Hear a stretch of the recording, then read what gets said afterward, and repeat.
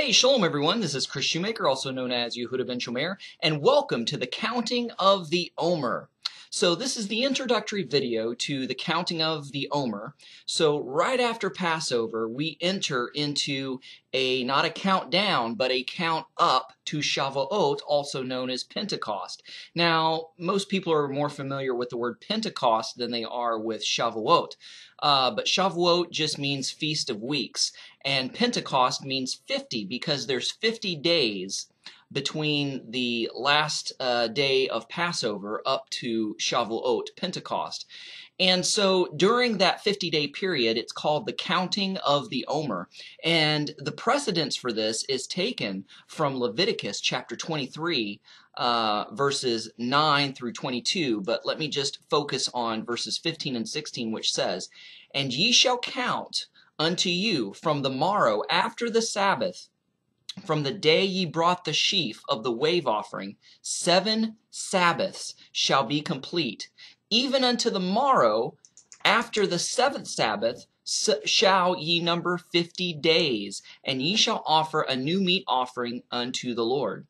So, 50 days, that's quite a span, and I hate to think that those 50 days counting up to Shavuot, Pentecost, is empty, futile, and meaningless. And even though we're not in Israel, we're not in the land, and we're literally not counting the Omer as far as in an agricultural sense, there is a spiritual refinement process that takes place from Passover, where we just entered into our exodus. We just entered into our freedom from slavery, from spiritual bondage, from slavery from sin, and we're counting up to Shavuot, Pentecost, where it was the giving of the Torah and the giving of the Ruach HaKodesh, the Holy Spirit. So between those 50 days, Orthodox Judaism has compiled this formulated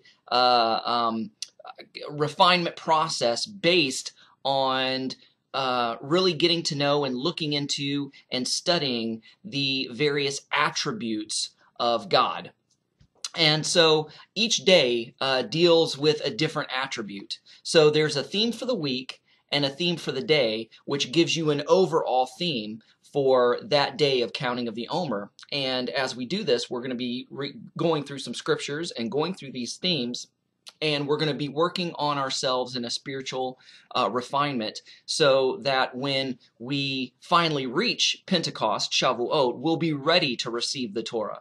It'll not just go into our ears and into our heads, but it will actually be written on our hearts and go to our hearts. And the Ruach HaKodesh, when the Holy Spirit comes and was given to us on Shavuot, on Pentecost, it just won't be, goosebumps, glory bumps going on.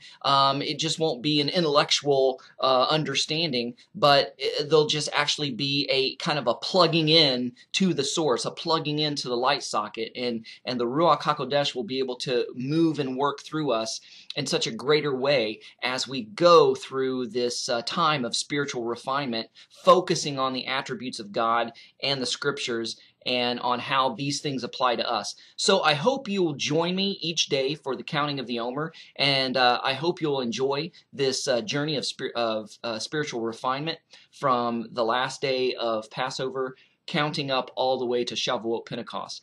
Thanks for watching. Shalom, Shavua Tov.